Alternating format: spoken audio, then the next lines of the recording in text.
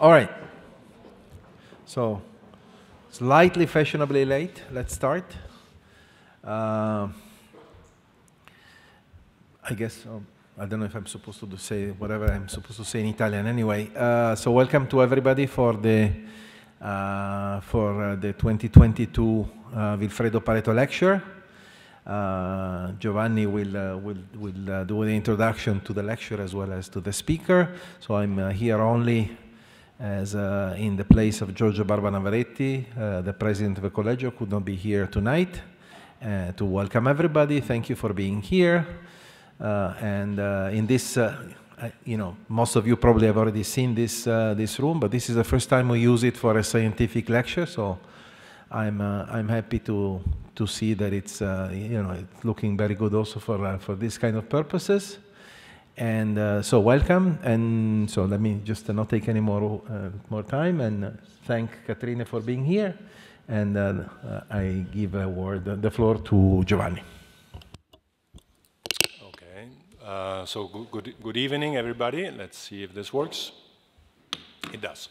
Okay, so I'm very happy to introduce Katrine Løken today as our distinguished Pareto speaker.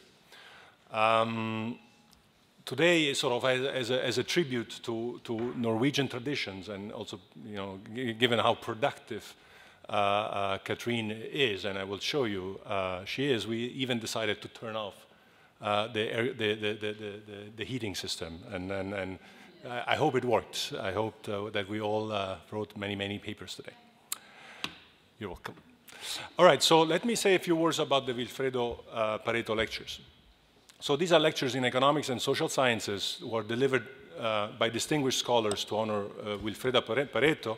So we all know Vilfredo Pareto, of course, and we also should know, if we are here in this room, that he has been an alumnus of the University of Torino and of the Politecnico. He has been a towering figure in the social sciences who has given fundamental contributions in economics, sociology, and political science.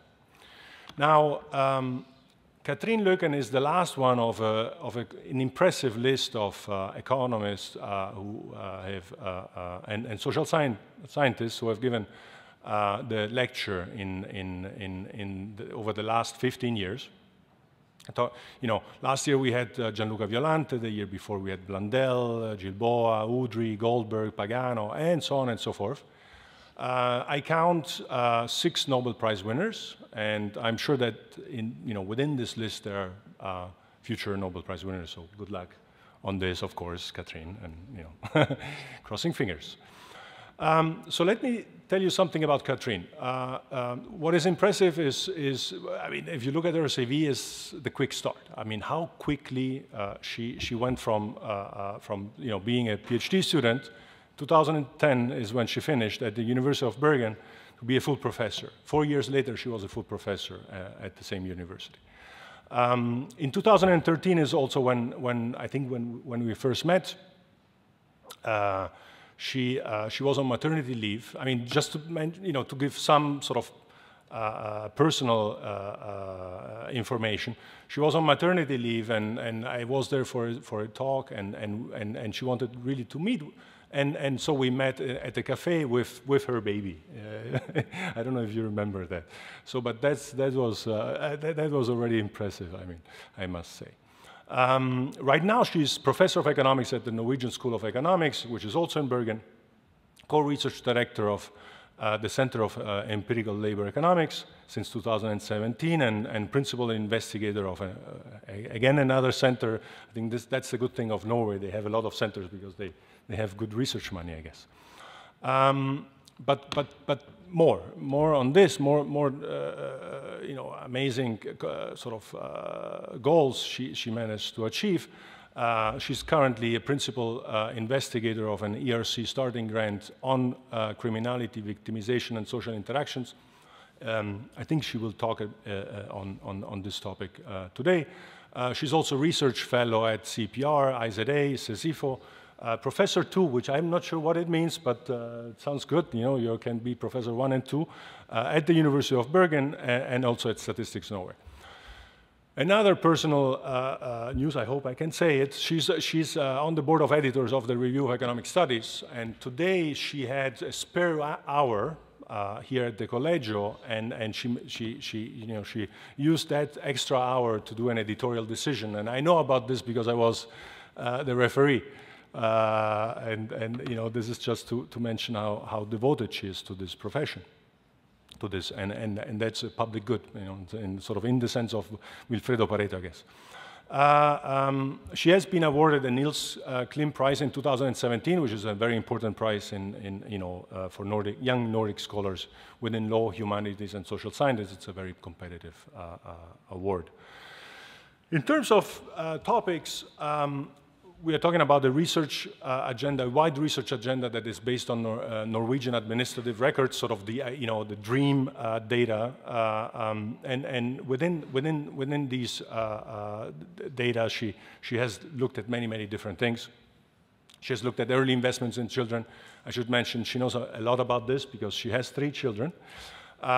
She has looked at long-term outcomes of different social policies.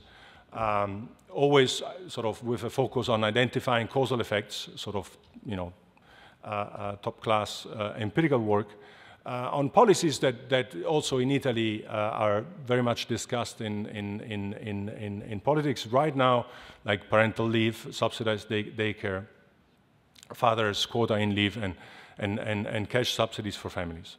Now, more recently, and that's going to be the topic of today's talk, she has worked on causal effects of incarceration, on recidivism, labor market outcomes, but I think more generally on well-being, which is some amazing work. In part, also she has worked with Manu Di Buller and Magne Mogstad. I think that was the first paper they worked on, a JPE paper of a few years ago. We saw some of these work. For example, we saw Laura Corey's work here at the Collegio a year ago that is co-authored with Katrine. Now, all this work has led to an impressive publication record. If you think that, one shouldn't say the age of women, but I mean, she was born in 1983, so she is less than 40 years old, and has already published in leading economic journals. This morning I counted 18 journals, so I don't know if that number has changed by now. Top journals, American Economic Review, Journal of Political Economy, and so on and so forth. Not just that, she has also disseminated her work, which is typically something we as economists do very little. Which I think is very important, for our research to have sort of also a say in the policy domain, like, for example, The Atlantic, Freakonomics, the Harvard Business Review. And she's also been working as an op-ed columnist for something like the Financial Times of Norway. Okay? So with no further ado, I would leave the floor to Katrine. We're very happy to have you.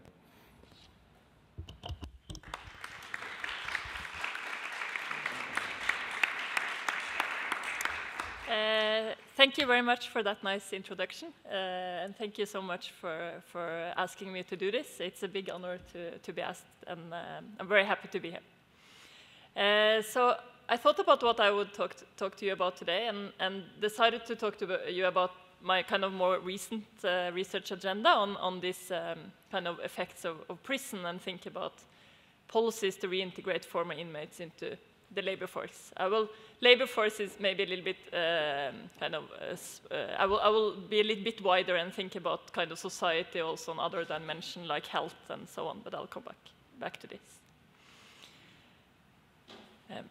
So just to have a bit of background for the question. So today I will focus a lot on the policy angle, but I will also, of course, back my claims with research.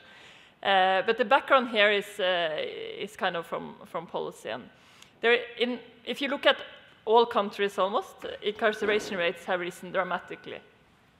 So I'll show you a graph very soon where you see that the US is a big outlier with very high rates. But also in Europe, rates have been doubling the last 20, 30 years. And both the levels, but also these kind of increases, raise important questions about consequences of prison. So do they return to a life of crime after prison? Or do they successfully re-enter the labor market? What about their health? Does it deteriorate after prison, or can prison actually help to improve their health? And given this, which policies in or maybe also after prison helps to reintegrate former inmates into the society? So first we need to understand if prison can actually work at all. And then we have to think about the policies that can make it work. So it's kind of a daunting question, and I don't have the perfect answer today, but hopefully I'll give you a little bit of background on where we are in research on this and a little bit of ideas on how to think about these questions. So this is just to back that first claim that I had now in the previous slide. So here you have, the blue here is the incarceration rates in the US. And if you go back to the 1980s, it was still much higher in the US than in Europe, which is the other lines. And then you see that it increased a lot in the 80s and 90s. And it has flattened more, if anything, gone down a little bit in the US, but it's still very, very high. And if you look at this graph, you see the Western Europe average I have here and Norway. As Norway will be kind of important for some of the research today, I also have Norway. And in general, it's much, much lower, but it has actually doubled since 1980s also in these countries.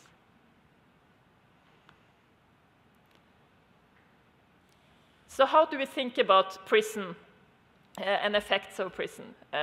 So if you think about some theoretical prediction of how prison could help reintegrate inmates, there could both be very positive effects of prison, so in the sense that it could rehabilitate or help the prisoners, and it could be negative effect of prisons that makes the reintegration to society harder.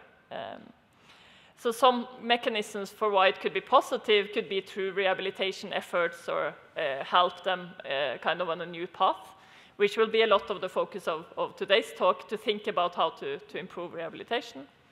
But it could also be more like specific deterrence effects, like you're scared out of prison, or the prison actually deter you from committing crime. And this might be a very important mechanism that I will not talk a lot about today, but that has been very important research on, and it's related, so I'll come back to it a little bit. On the more negative side, there are, for example, human capital depreciation, where you're out of the labor force or out of your educational career or something. So this could be an issue if you have to disrupt these processes. You can have employment discrimination because you have been to prison. I'll come back to that. And you can have this kind of mechanisms that, if anything, bringing you in with other criminals together and it could lead to some of these peer effects, that now you might meet tougher criminals and commit more hardened crimes after, because you build a network of criminals in prison. And this mechanism has also been studied and shown that indeed takes place in some types of prisons. So there is a lot of kind of mechanisms going on, and I think it's fair to say that there is likely very heterogeneous effects across different countries. So I don't think we think that prison has one effect that is homogeneous. And that's because we have very different prison systems and very different focus on rehabilitation in different countries.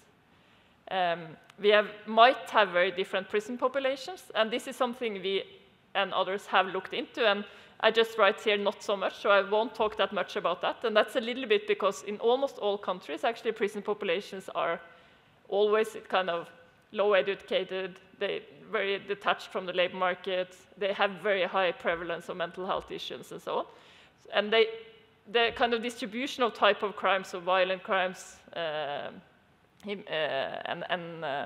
drug-related crimes and so on, are not that dissimilar across especially the countries I will talk about today, which is mostly Europe and the US. And finally, of course, when we talk about reintegration and rehabilitation, the flexibility in the labor markets, access to social security on the other side, access to healthcare and these type of societal or institutions might be very important. So it might not help that much if the prison put in a lot of resources on rehabilitation, and when you come out, there is nothing to kind of absorb the new knowledge that you have from an education program or labor market program, because no one wants to employ you anyway, or things like that. So the flexibility, or the kind of how we set up the labor market for this population is also very, can be very important. So I'll touch upon all these different differences a little bit later. But first, in this lecture, I wanted to talk a little bit about some of the research we have done in Norway, both to get an understanding of how can you identify these type of effects, and how can they look at. And I'll compare this to research from other countries also. So why is it challenging to kind of estimate these effects of prison or reintegration effects? And I think there has been many kind of, a lot of research and criminology on this going back, but very much is very correlational. You kind of try to control for things that are different between those going to prison and those not going to prison. And in general, it's really hard because it's a lot of unobserved differences between this population. And I think it's kind of, well, in 2009 especially, I think we know more today, but then very little was known about the effects of imprisonments on, for example, reoffending or labor market outcome. And there was kind of two big challenges. So one is data availability. So you need to really follow then this population before and after, and you need to observe their labor market outcomes and their criminal records. And if you also want to look at their health, you need observations on their health, which I'll come back to, and so on. And the second is this idea of correlated unobservables. So what drove them to actually do the crime? What makes them different, the prison population, from other? And this is a problem in all empirical work, I think. But in prison, it's especially a problem because they are very negatively selected on observation, on education and income, and then this detachment of the labor market.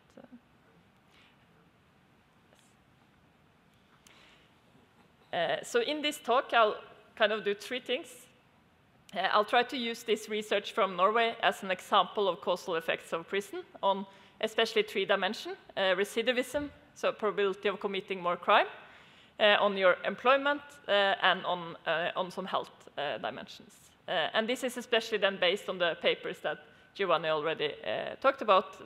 This is Billerdal, Løken, and Mogstad, which is published in JP in 2020, and we have a new working paper with Laura Corey and Mandy Piller on the health dimension. And then I'll try to compare to research from other countries, and then I'll discuss some different policies, kind of in an eye to the success of the Norwegian prison system. So I already tell you now that we'll find kind of some positive rehabilitation effects, and also all these other related research. Yes.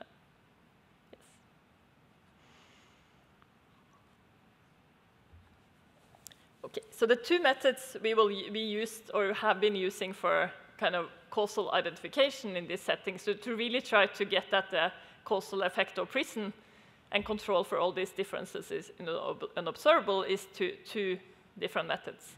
So the first we have used is kind of an instrumental variable method, and here we exploit that judges are randomly assigned to criminal cases in the Norwegian system. And the second method that we will have been using is more kind of traditional event studies, where we exploit random timing of entering prison, conditional on prison sentence. So for the same type of crime or sentence, the timing of when you enter prison can be quite random within maybe not too long time windows. So I'll give you much more intuition for these instruments now. So this random assignment of criminal cases to judges, you can think of a very simple example. So suppose that half of judges always incarcerate. So all the cases they see, they put you in prison. And the other half never incarcerates. So they will always give you an alternative punishment or let you go free. And if judges then are randomly assigned, which is the case here, then it's like a coin flip for whether a defendant will be incarcerated. So if you randomly meet a judge, half of the time you will be incarcerated and half of the time you will not. And this is, of course, not the case. So that would be very extreme. But this is the same variation we are using because some judges have a higher tendency to incarcerate for the same type of crime. And there has been a lot of literature that tries to explain why this is the case. It seems to be a combination of biases and more like a judge-fixed effect on coming in with a higher propensities. And there's many, and we are not really looking into that in our paper because we don't know that much about the characteristics of the judges, but we use this variation as an instrument for whether you go to prison or not. So this measure of judge stringency is then the average incarceration rate in all the cases that a judge sees, except for your case. So the variation goes, for example, from some judges, when you have seen 500 cases, incarcerate about 60% of the cases they see, or the people they see. And the kind of less strict judge would incarcerate only 30%. So that's the variation we think about. It's never 0 and 100, but it goes from 30 to 60, which is a huge range for the same type of cases. Right? And we don't see that this is correlated with observable case characteristics. So there is nothing that, it seems to really be random which cases you see. It's not like those that incarcerate more see more immigrants, more males, and things that could be correlated with incarcerating more. So in the paper and in a more kind of classic talk, I would talk a lot about the assumptions and tests associated with this type of instrument. And I will not go into a lot of details here today. So if you're interested, you can look at the paper and we can talk more about that later, of course. So I just wanted to show you one table, which is this testing of the random assignment, because I think this is really starkly showing you that there is just nothing that that is correlated with this judge stringency measure. So on the kind of left side here, you see a lot of demographics and type of crime of the defendant. So their age, whether it's a female, foreign-born, number of children, high school, and so on, and all the different type of crimes. And we also have their employment history, whether they have been charged before, and so on. And then we look at whether these characteristics predict whether you get in prison in general. And here we see that they do. Like that, it's very correlated with prison. So if you're older, you go more to prison. If you're female, you go less to prison. So all of these things kick in. But then, when we look at this judge stringency measure, whether the judge is stricter or not, it's not correlated with all of these things. So that's what I said. So the judges do not see different type of cases. They see the same cases. So I can say that the institutional details are like that, but it's really nice that you can also show this in the data. Okay, and then the second type of results that I'll show you are using more like event study framework. And this is the kind of random timing of entering prison, conditional on being in this, having the same type of sentence or crime. And just to have the intuition for this too, think about a very simple example where you have two similar offenders doing the same type of crime, but one entered prison in 2008 and one entered in 2010. And the idea here then is that the 2010 entry can serve as a control group for the outcomes for the 2008 entry until they enter prison themselves. So then they are no longer a valid control, because now they, of course, go to prison and will get all the effects of prison themselves. And the key assumption of this is that you have parallel trends before entering prison. So you have to show that the 2008 and 2010 entry follow the same trends in outcomes in the years prior to 2008. So for example, if you look at employment, they follow the same trends until one of them go to prison, and then we can see what are the effects of prison comparing to what would have happened if you did not go to prison. There are several assumptions and tests with event study designs also. It's not as random or pure as the judge design, because the judges are really randomly assigned, and here it's not completely random. Like it's something about the timing that's a bit harder. But it's really nice because you can show these kind of patterns in the data, so it's so you can show that how these things evolve. I'll show you this. So I'll come to some of the findings now. So for this judge random assignment of judge instrument, we find in this Norwegian context that prison leads to or discourage further criminal behavior up to 5 years after prison. And it also reduced the number of crimes. So this is not only an incapacitation effect, it's not only when they are in prison, it's for many years after they enter society. And this we can show in some figures. So this figure, for example, is, so 0 would be the month of the decision where the judge either assigned prison or alternative punishments. And here, so this is kind of the difference between those going to prison and those not going to prison at the margin. And in the beginning, they are 0 because they are randomly assigned, so they are identical. And then you see that the differences in whether they would commit a crime or ever be charged declines over time. And even 5 years after, it's a big difference in whether they commit a crime or not, depending on whether they went to prison in time 0. And most of the prisoners here, which I will come back to, would only be in prison for less than 1 year. So 5 years after, everyone is out of prison because of this policy, or this because of that initial crime. So another way to show it, which maybe is nicer actually, it's just harder to do for the probability of committing a crime, but this is for number of charges. So how many times will you be charged for a crime? And at the same time here, so the lower black line is the compliers. So that's those that went to prison because they got a strict judge. And the grayer line is the compliers, so those that did not go to prison because they met a less strict judge. And they start off the same way, and then those that go to prison, they don't commit any crime the first year because they are in prison, so it's difficult.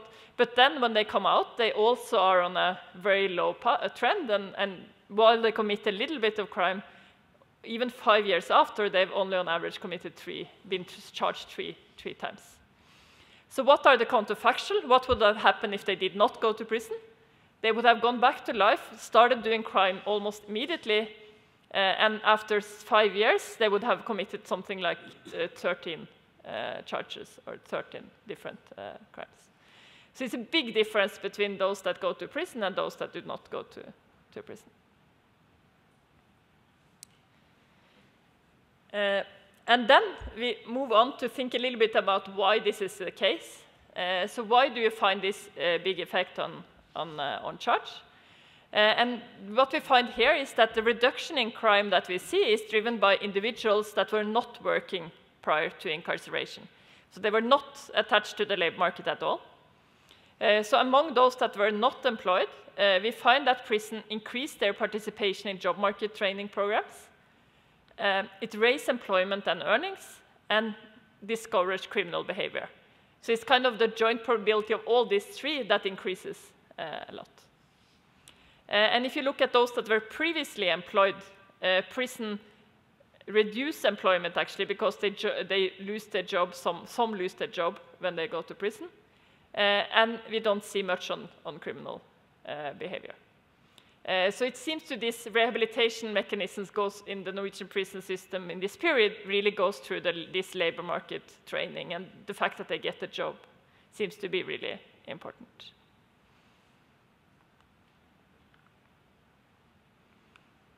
So this we could also see in this same type of figures. So the column A is for those that were previously employed, and here you just see this reduction in whether, I think I went to, yeah, this was first for the crime. So those that were previously employed, we don't see any significant effect on their probability of being charged 5 years after. And for those that were previously non-employed, we see this big effect that lasts also 5 years after. And the same for employment for the same groups. So for those that were previously employed, you see this big reduction or large reduction in probability of being employed. And those that were previously non-employed enter the labor market and are much more likely to have a job 5 years after than the other ones.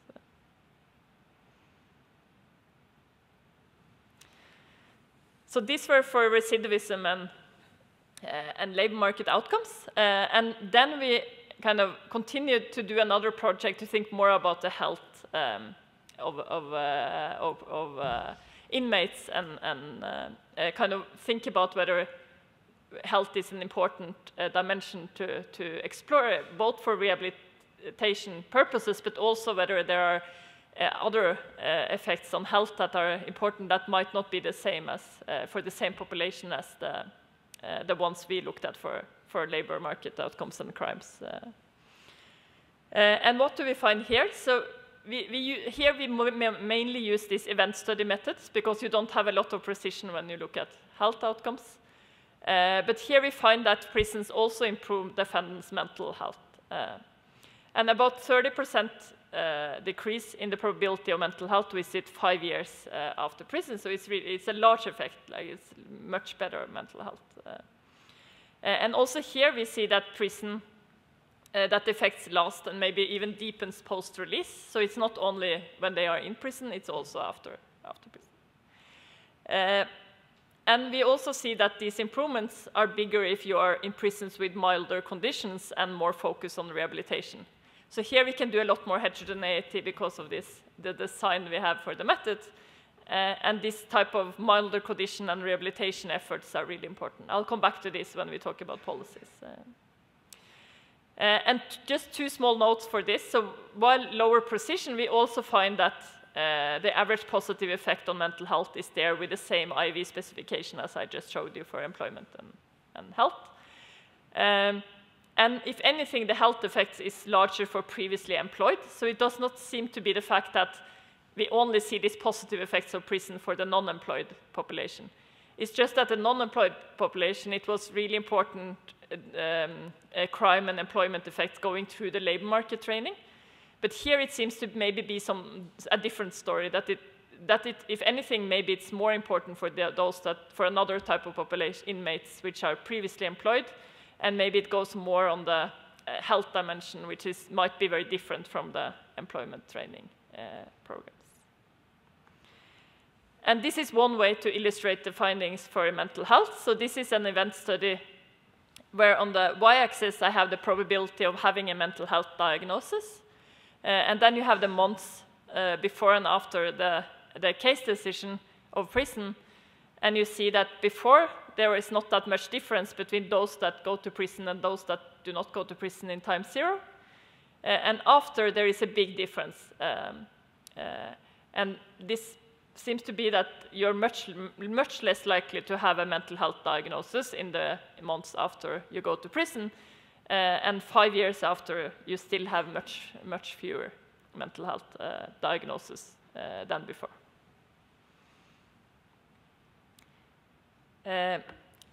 This was mental health, so we also show that this is not the case for physical health. So while there are not that much differences before, the physical health diagnosis also goes down a little bit while in prison, but then they just revert back when you come out of prison and stay on the same, more or less the same path as before. So it really seems to be related to the mental health aspects and not that much the physical health.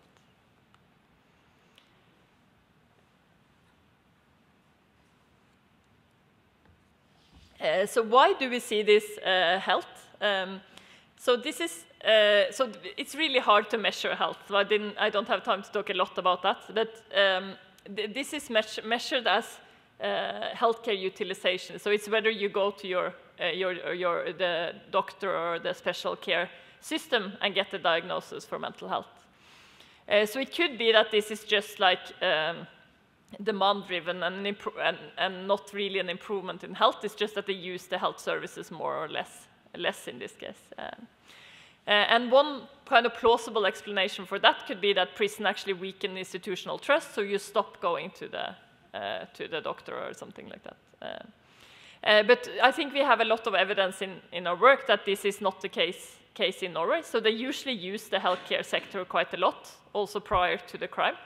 So there is no sign that they are not attached to the healthcare sector. They use it much more than the general population, like more than double. So it's very low cost. So that's why they use it. Then I'll come back to this very soon, but the Norwegian prisons kind of have a relatively humane prison conditions and equal rights to public health services. So you don't really have this institutional trust issue, I think. We don't see this decrease in physical health visits. So if it's institutional trust, it must be then only related to mental health. And finally, we see some decrease in emergency visits and mental health emergency visits. And these are better capture changes in health rather than demand effects, because you don't plan this type of emergency visits. Finally, we also find in this paper additional evidence of improvement in family well-being. So also the spouses improve their mental health. We also see some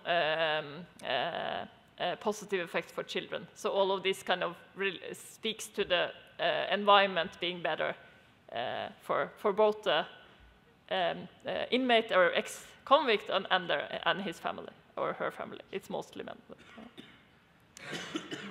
Okay. So I think our study, or especially the first, but maybe a little bit the second, has been kind of a little bit of a proof of concept that time spent in prison with a focus on rehabilitation can be preventive. So this was kind of in contrast to a widely embraced nothing works doctrine that has been extremely influential in the US in particular, but also in some European countries. And there has not been much research that shows that prison can improve labor market recidivism and health outcomes. But that was almost 10 years ago now, and now it's been coming more research, and I think more that kind of speaks to some of these rehabilitation efforts that I will try to give you a brief overview of now. So often research from other countries are more mixed, and often there are smaller and non-representative samples. So in that sense, we looked at the whole prison populations of Norway, and in the US it's usually for one prison or one state or something like that. But with that in mind, studies that kind of find a positive reintegration effect, it would typically be in similar countries than Norway. So there has been some studies in Sweden that confirms this effect, for example. It could be because they have similar prison institutions. For example, some prisons that have more open, focus on having more open and less security, or more focus on rehabilitation efforts. Or there are some studies that find positive effects of prison because you reduce length of sentences in the US. And I think a related research that I'll speak to a little bit is also research on kind of post-release programs and what they show. Finally, before I kind of go into more details on the papers, there is a lot of related papers that I will not discuss today that study a role of deterrence, for example, these mechanisms that you're scared kind of out of prison. More on the incapacitation effect, like whether the effects comes from the time you spent in prison. More on this peer effects, so spillovers, and so on. And this is a little bit more to tie it to the reintegration and rehabilitation part for time. It's not because this is not very interesting. Okay, so I think there are other studies, but I chose a few that I think are very very related to this rehabilitation effort. So there is one paper from Italy by Giovanni and his co-author that look at a transfer from closed to open prison that was like an exogenous change to the prison condition. So I think it's the paper that has the best causal effect of the condition of prison, not whether you go to prison or not, but whether you change the condition. And they find that a more open prison with lower security and more focus on rehabilitation reduce recidivism. In Sweden, there is a paper by Hjalmarsson and Lindqvist that shows that more time in prison, so this is not on the extensive margin, but more on the intensive margin, decreases mortality risk post-release. So it shows that prison can also have positive health effects on mortality in the Swedish context, because if you spend more time in prison, you got more access to rehabilitation programs and so on. The increased time is not increasing it to several years. It was mostly on a few months basis. And Denmark, in a study from Denmark, also finds this, where they increased the length of sentence for violent offenders, and they also found some reductions in unemployment and increased earnings because of this time in prison, and links that to rehabilitation efforts. So here you saw some evidence that for similar countries than Norway, or from this more open prison rehabilitation kind of setting, you can find this type of positive effects on recidivism and employment also in other contexts.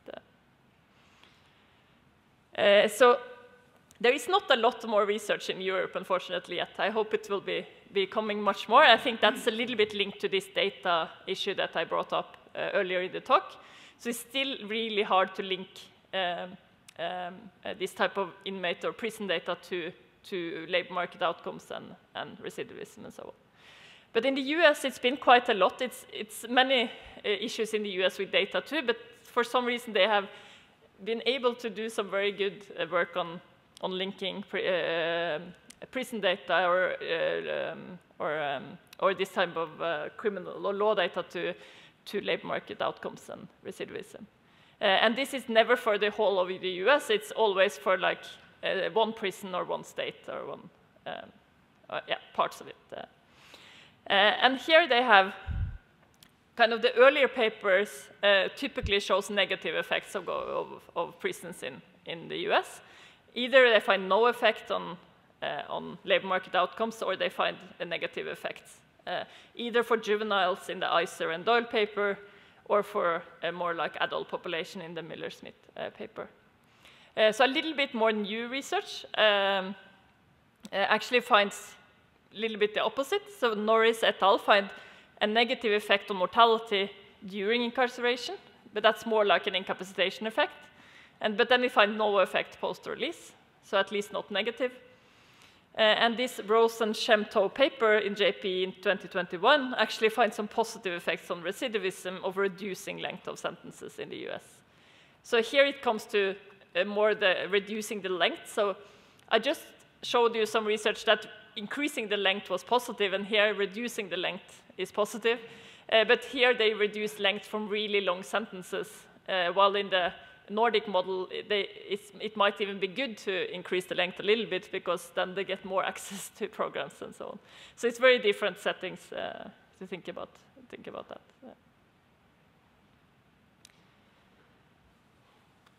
that. What about post-release programs? So here there are typically not a lot of research. It's quite mixed findings, mostly from the US. Some find some positive effects, no effect, even negative effects, and so on.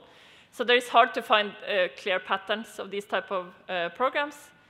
And I borrowed this from Giovanni, but one thing that could be the reason that it's hard to do this training post-release, like when you're out in the society again, it could be that you compete with all delinquent habits that you have, like that you go back to your old network, or so it's really hard to now get the inmates to meet up in the morning and so on. So when you are in prison, you can really control their time. Like you can force them to get up at 8 in the morning, force them to go on to the programs and so on.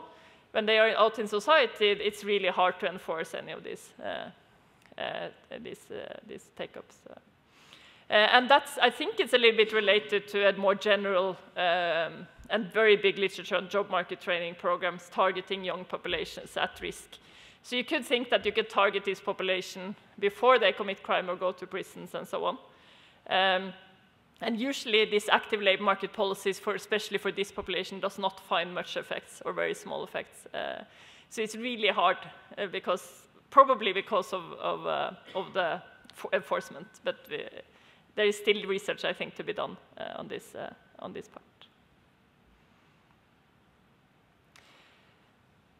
Yes, so that was more or less the research part on thinking about rehabilitation and what we know about rehabilitation.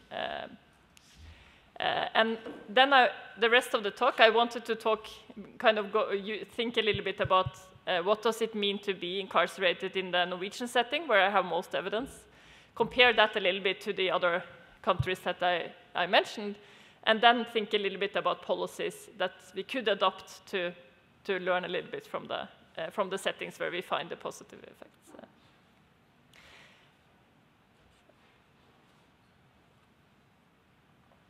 So what does it actually mean to be incarcerated in Norway, for example? So the prison condition will typically be what we call relatively humane. So of course you lose the lack of freedom, which is a big deal. So prison is never kind of an easy institution in that sense. But they try to have a principle of normality within prison. So life inside shall resemble life outside as much as possible. And offenders shall be placed in the lowest possible security regime. So the idea is that you, of course, based on the severity of the crime, you cannot always go to a very low security prison, but as far as possible, try to use the lowest security you can. And then you also have a progression towards reintegration. So low-level offenders go directly to these open prisons with low security. That's about 1/3 of the prisons. And then more serious offenders start in closed prisons, and that's about 2/3 of prisons. They usually move to open before release to have a reintegration kind of idea. So that kind of number, whether 1/3 of prisons should be open, is not. I don't think it's. I think that's open for discussion. But that's the highest number in Europe, at least. Most countries would have much fewer. There are some that have, but most countries would have much fewer open prisons. So what about programs in prisons? So all prisons offer education, mental health, and training programs. So about 30 to 40% of inmates would participate in some type of educational program. If you're not enrolled in this program, you will typically work either within prison and some work also outside, but that's a very small number. And in this period, 20% participated in a drug-related program. Just to have some examples, it's not everyone, like there could be many constraints on mental and physical health that makes people not participate, but a lot of them participate. They're typically small prisons. You don't really have the overcrowding issue that you can see in some other countries. We would have about 60 prisons across the country, and you would typically have 1 prisoner per cell. And what does this cost? So Norway has a relatively large budget per prisoner. So you would pay about $118,000 per prisoner. I think this was in 2017, but that's probably not very dissimilar today. And just to have some comparison countries on that, Sweden and other Nordic countries would also have a budget that is similar. In Europe, the average would be about half. In the US, it's about 1/4. Italy, where we are now, would be about the average in Europe. Portugal would be very low. So there is a lot of variation also in Europe. And even in the US, New York is much higher than Alabama, and New York City is extremely high. Right? And much of this difference is due to the labor cost, actually. So if you account for the differences in wages across countries, there is not that big differences anymore. So that's an important part of it. So what does it mean to be incarcerated when it comes to this health dimension? So in the Norwegian system, prisons could serve as a gateway to access public health care. So you have like kind of what you call an import model. So all the crucial services for reintegration is delivered to the prison by service providers. So you would get medical services, and you would get like healthcare, maternity care, emergency medicine, social, mental, and medical rehabilitation, dental care, and so on. And you also have a psychotherapist per 100 inmates, so you can also get help with mental health problems on top of prison staff and health workers that can also be trained in some of these addiction and mood disorders and so on.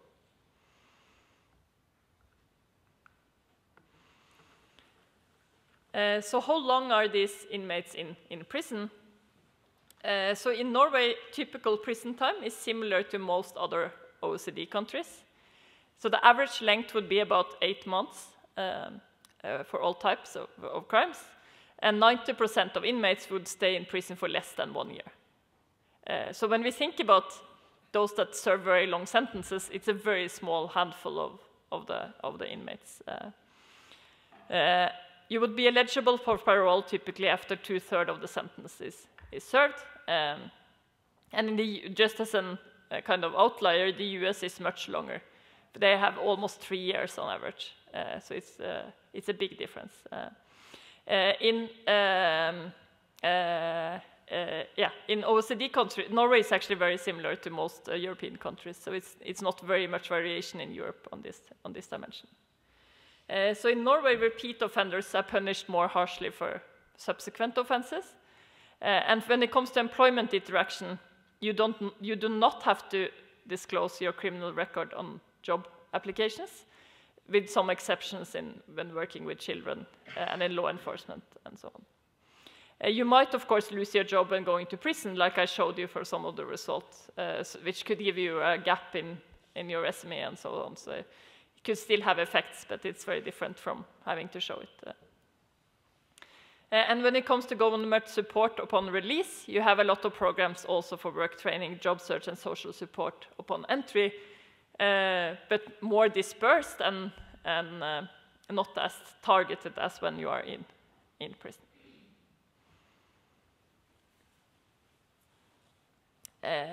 So just to kind of compare then a little bit to other countries, some pushed back when we did the research that Norway seems to be a big outlier, and that's not really the case. The US is a big outlier when it comes to prison systems and how many they incarcerate and so on. And Norway is actually not that very different, at least when you think about other European countries. So mass incarceration, like I showed you before, is a recent US kind of phenomenon. No other countries in the world have this type of rates that they have. And in the US, this kind of very high rates is mostly due to very long prison stays. So again, the marginal inmate and crime is not that different. They don't have 7 times as much crime as Europe. They have the same type of crime, they just incarcerate them very long. And incarceration means something different also in most other OECD countries than, for example, the US. So most European countries would have very humane prison conditions. They would have some education and training programs, short sentences, and more reintegration support. But there is a lot of variation in Europe, so it would be nice to see more research on the European context. And it's fair to say that Norway in the upper end of focus on rehabilitation and reintegration support also within OECD, I think. Yeah. So Norway has already been used as a model a little bit, especially in the US. So both the New York Times and The Guardian and others have picked up on the Norwegian model and showed a little bit how the prison system can be designed such that we can better reintegrate inmates into the society.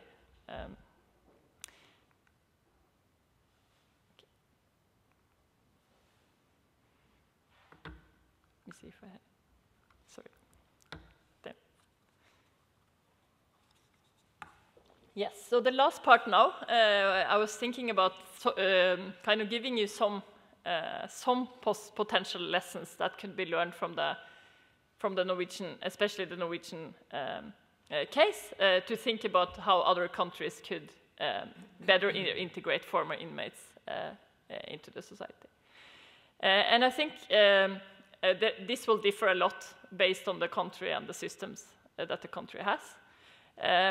And one thing that is important is kind of this cost of rehabilitation. And most of the differences in the cost of the prison system that I showed before, it was due to the labor cost, which actually means that the rehabilitation cost is not that high. So it's not clear that that it has to be a lot more spending to kind of get a better system for rehabilitation. And just a few thinking, so how can we kind of design these systems to not use that much more of the budget? I think that's important for many countries. And in the US, you have very costly long prison sentences. So shortened prison sentences could save a lot on the labor costs in particular. And here there is a lot of scope to reallocate, for example, then to rehabilitation programs. It's not clear that this is a big margin in Europe. If anything in Europe, it's some evidence showing that it could be better to increase the length a little bit so that they get better access and a little bit more time in the programs. But in Europe, I think an alternative is to lower security and save on labor costs on that margin and allocate resources to rehabilitation programs and move to these more open prison models. Not for everyone, but for more than maybe 1/3 could be like a number to follow. So what do I back that kind of argument with? So I think I could only find 2 papers, which I already mentioned before. So I think we find in the work for Norway larger effects for open prisons with more focus on rehabilitation.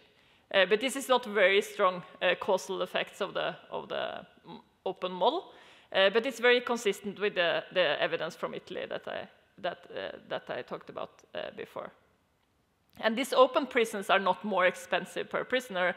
If anything, some statistics I found from Statistics Norway show that they were cheaper per prisoner. So open prisons are more expensive because they have fewer prisoners in the same facilities and because they have more rehabilitation programs. But it's much cheaper because they have fewer staff, and in total it's cheaper. It's of course a trade-off with type of prisoners and seriousness of crime committed. And the model likely rely on a kind of a trustworthy society. It's not, at least I think that's an important research to think about, whether it would work in all countries to have this more open, because it's quite a lot of trust for the prisoners that they don't kind of run away, because it's quite open and it's very easy to leave. A kind of related point to open prison is electronic monitoring. So this has gained a lot of popularity as an alternative to prison time for low-level crimes. And this is often for the population that is employed before, because now they can continue to work as before and maybe serve their sentence at home or something like that. There is a little bit of literature on this that show positive effect on recidivism.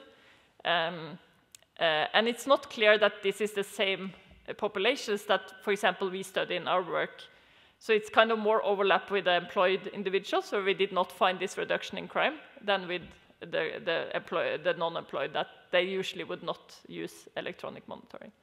In the period that we studied, that I showed you most of our evidence, there was not electronic monitoring as an option in Norway. So that's why I don't have any effects in my setting. But I think it's an interesting alternative. I think one thing that is important to think about then is whether they also lose access to a lot of the programs that might be important for some. So it's not clear that it will have the same effects for everyone.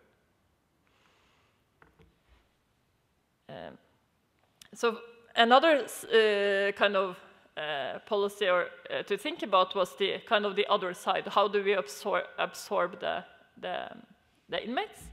So here we can think about flexibility in the labor market.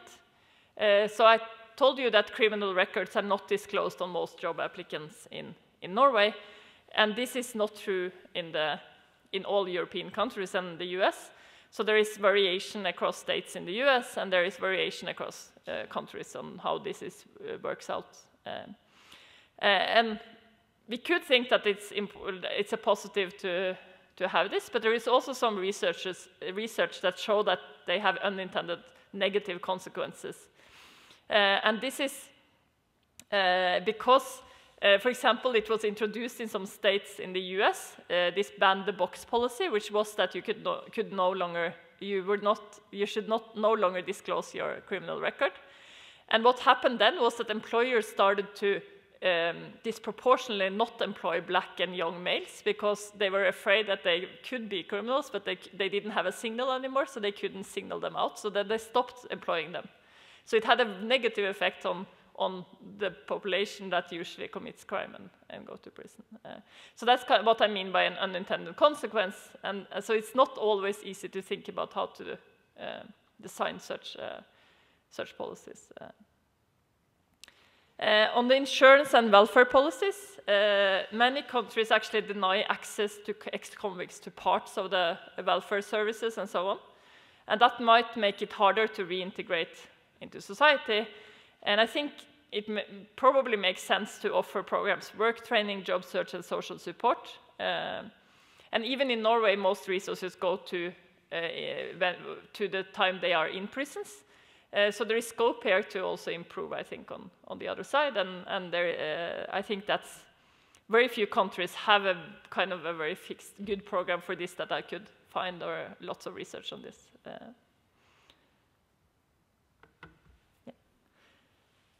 So then, at the end, I have a few policy proposals I think different countries could consider, given kind of what we know. And one of these is to shorten prison sentences. So you could reduce average prison length.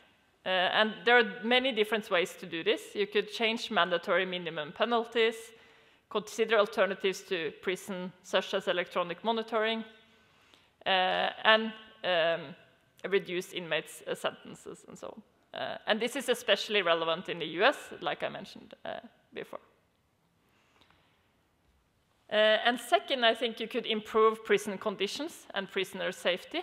For example, reduce the inmate to staff ratio and eliminate overcrowding, increase separation of hardened criminals from low-level offenders, and follow more the open prison model.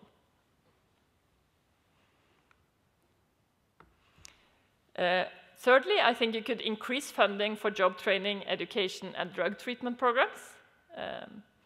There is usually more demand for this than supply in most countries. You could impose a mandatory requirement to participate in these type of programs, like we have in Norway.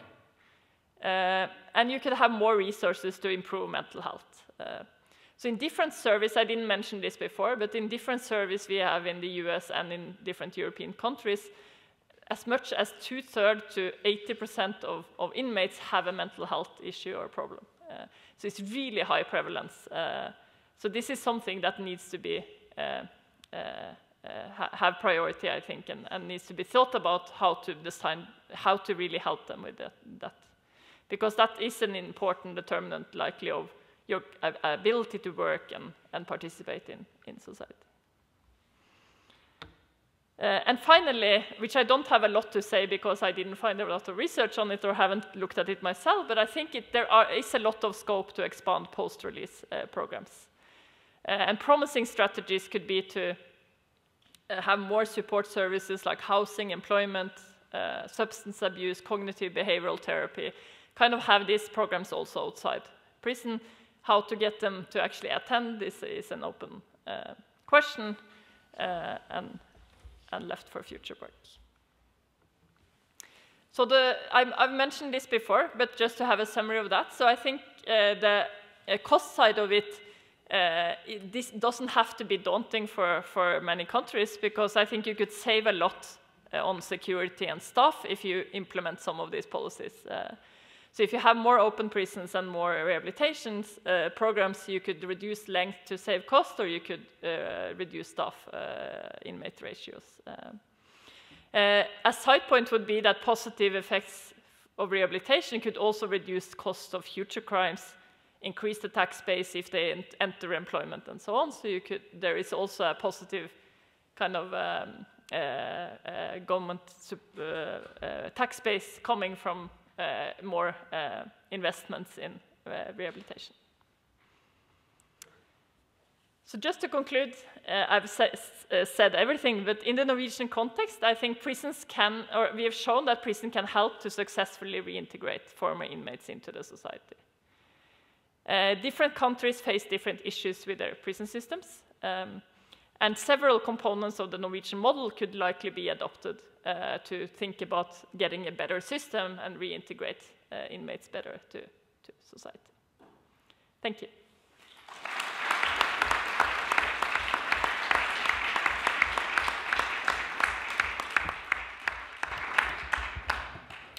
Perfect. Thank you for this talk, Katrine.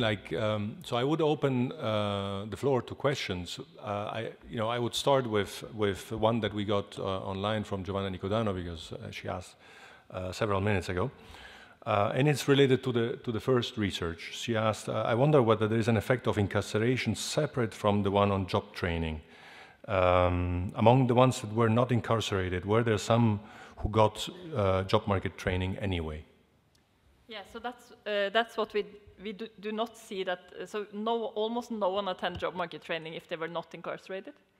So that's a little bit puzzling in the sense that they could, because there are alternatives outside prison, but they don't attend it. So that's a little bit what I kind of touched upon a little bit later in the talk, that it's really hard to get this population to enter these type of programs if it's outside of the institutions. It could be that there are other institutions than prison that could work, but at least we don't have it yet. So I think, yeah, to speculate, you could think that institutions like school or education institutions, or even military institutions, so on, could have some of the same structure around it. But if they are open, if it's like no enforcement, it seems to be really hard, at least in this context, to have them. So just offering doesn't help. And in prison, you cannot separate the two things, because you don't have random assignment to training programs, I guess, right? So you... Exactly. So we see like bigger effects if you had more access. So we can split the sample a little bit, but we don't have random assignment to training.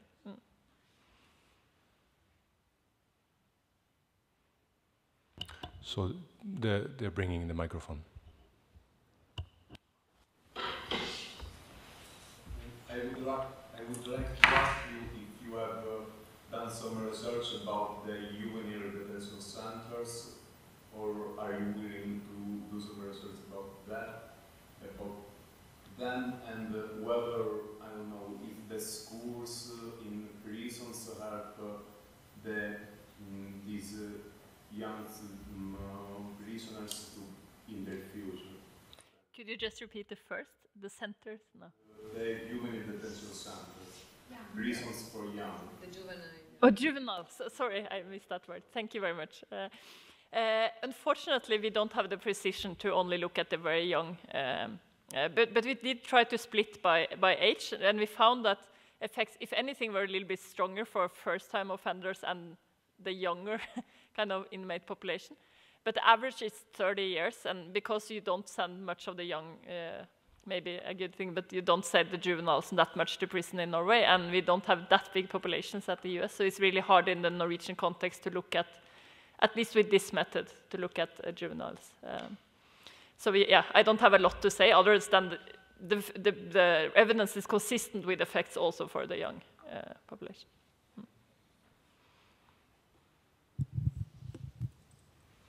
Thank you. Thank you for your talk. I never thought I would feel like spending a period of time in prison myself. I mean, improving employment chances, mental health.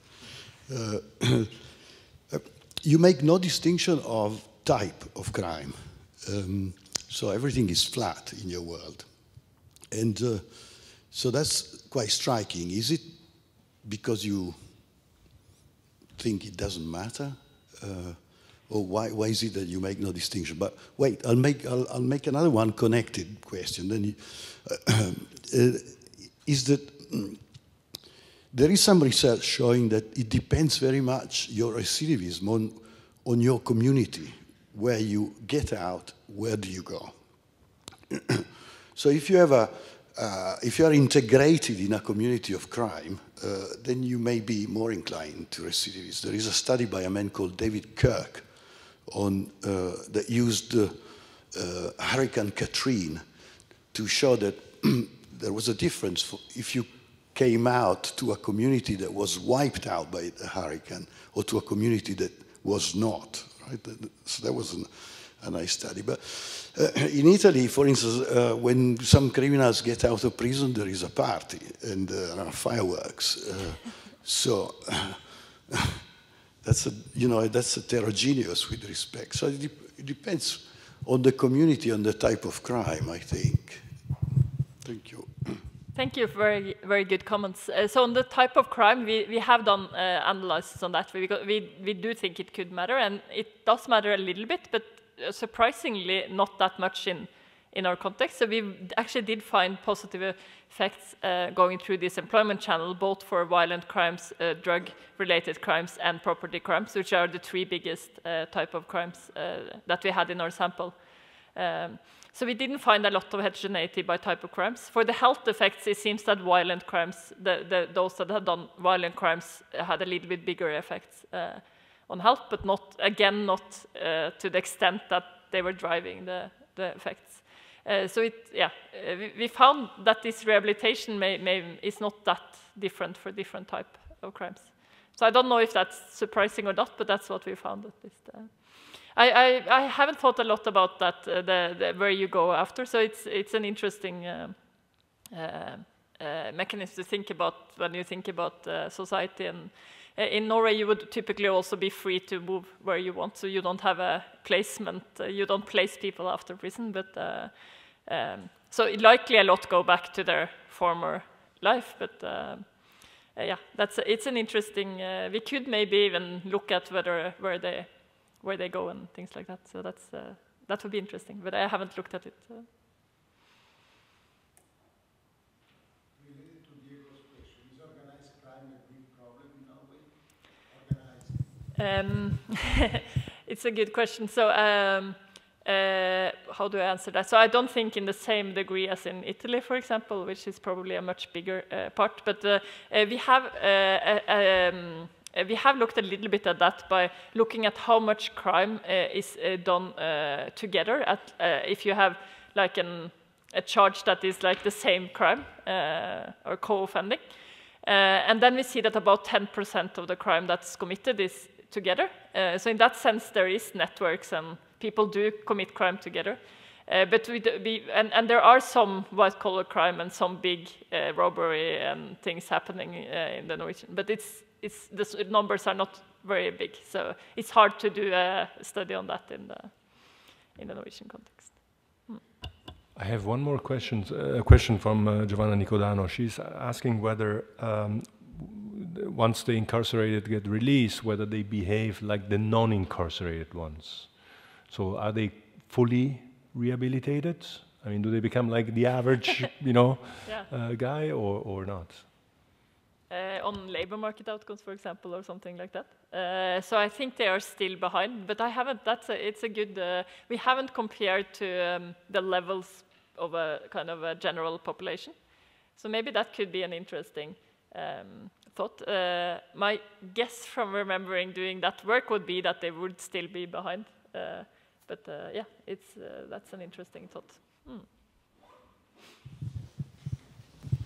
Thank you, Katrine, for a very inspiring talk, and also for, I think it's very important for the current situation in terms of increase of right-wing parties and populism, because your results obviously have a very clear implication in terms of, as you mentioned, policies regarding incarceration and prisons.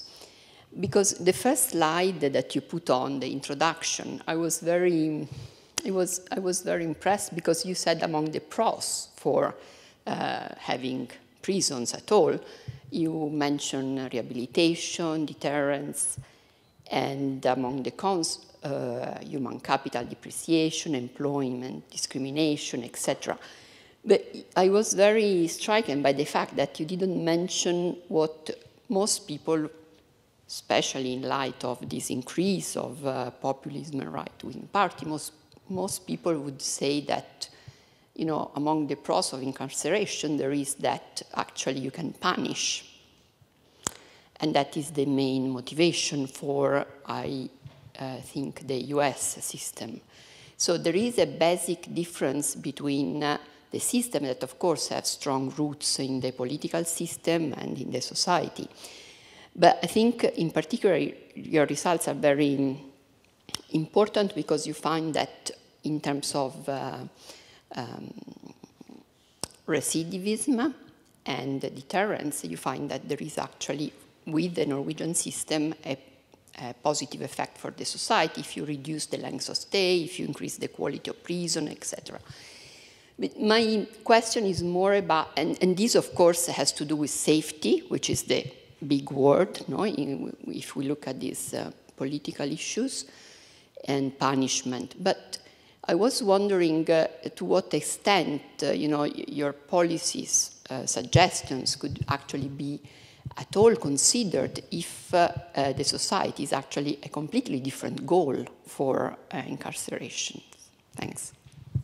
Oh, I think that's a very interesting question, and I did not want to put punishment in the slides just because it's in the Norwegian, we don't think a lot about that in the Norwegian context, but I agree. So that's of course a policy rationale in the US and also in some European countries, and it's I think it's important to think about it. And I do think it's there in Norway too. It's like it's still like important for the public to have prisons and to have this punishment. So it's not clear that it's not at all, and it's still a lack of freedom to have people in prison. So it's not, even though you have a rehabilitation and a positive kind of effort on that part, you still take away the freedom of people. So I think normatively it's still an important question. I don't think we can speak to it with the research that I discussed that much today, because this was more on the margin of a fixed prison population. What can we do? And whether you should change the prison population and how much prison you should use and so on. It's, I don't think I can speak a lot to that. I think it's an interesting avenue to look at.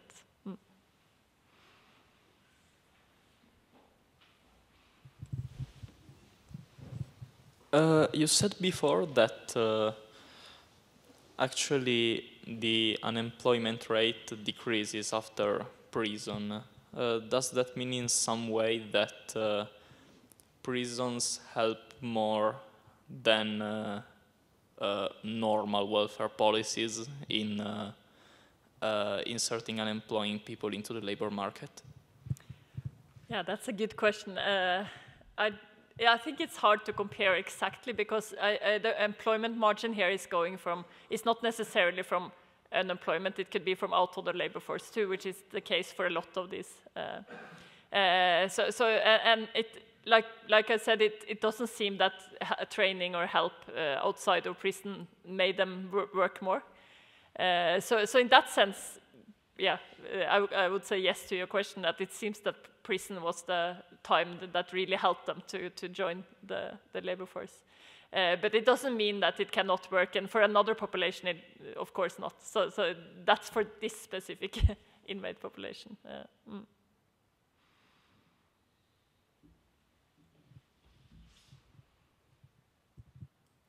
Thank you for your presentation. So I think at some point you suggested that incarceration had a deterrence effect on future crimes, right? But also at the end, you mentioned that usually countries have different charges for former convicted. So I was wondering how you could disentangle this different in the scheme of incentives, let's say in the threats, from the actual effect of the rehabilitation program. Thank you. Yeah, so I don't think we can perfectly distinguish this in the work. I think a deterrence effect in our work would be, it's a little bit strange to think about the deterrence effect being very different for those that were employed and non-employed before. So you saw this clear pattern that those were the non-employed started the job market training, then joined employment, and then did less crime. So if the crime effect was only through the deterrence effect, why do you see it for this population and not for those that were previously employed? So that's like one way to think that rehabilitation or the job market training really seem to be an important mechanism for the recidivism effect in this setting. But I think you could probably have stories where you say that deterrence could be different for different populations, and maybe that's correlated with employment status. So I don't think you can fully rule that out. I think there is other research that has shown by Giovanni and others that have shown really interesting work on more on the deterrence effect, specific deterrence effect, and that is an important mechanisms too. So it could be here too, but it cannot be the only one. That's my yeah, that's one way to look at it. Right, I think we finished the questions. Thank you for answering all these many questions, and I think we have some refreshments outside, and thank you again.